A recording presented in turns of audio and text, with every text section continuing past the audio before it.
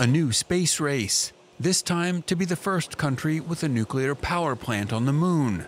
NASA is moving ahead with plans to build a small lunar reactor. For the acting head of the U.S. Space Agency, Sean Duffy, time is of the essence.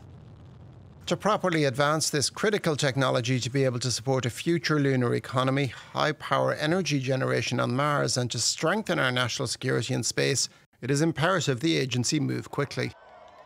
Duffy wants the reactor launched by 2030. That urgency driven by concerns that China and Russia could beat the U.S. to the punch. They're currently working on their own lunar nuclear plant that NASA fears could lead to the U.S. being denied access to certain areas of the moon.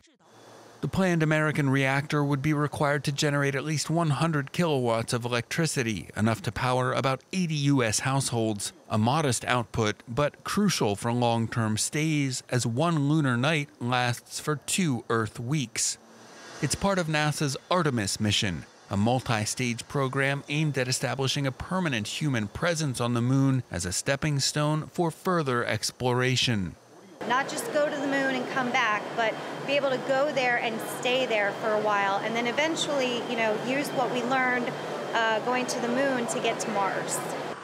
It comes, though, as NASA is set to see its overall budget cut by nearly a quarter next year, as the Trump administration seeks to focus the agency's goals on human spaceflight and away from scientific missions like robotic space probes and climate research. Artemis's first lunar landing is tentatively scheduled for 2027, but that may be an overly ambitious goal, as much of the technology involved, including a new lunar lander made by SpaceX, has yet to be tested.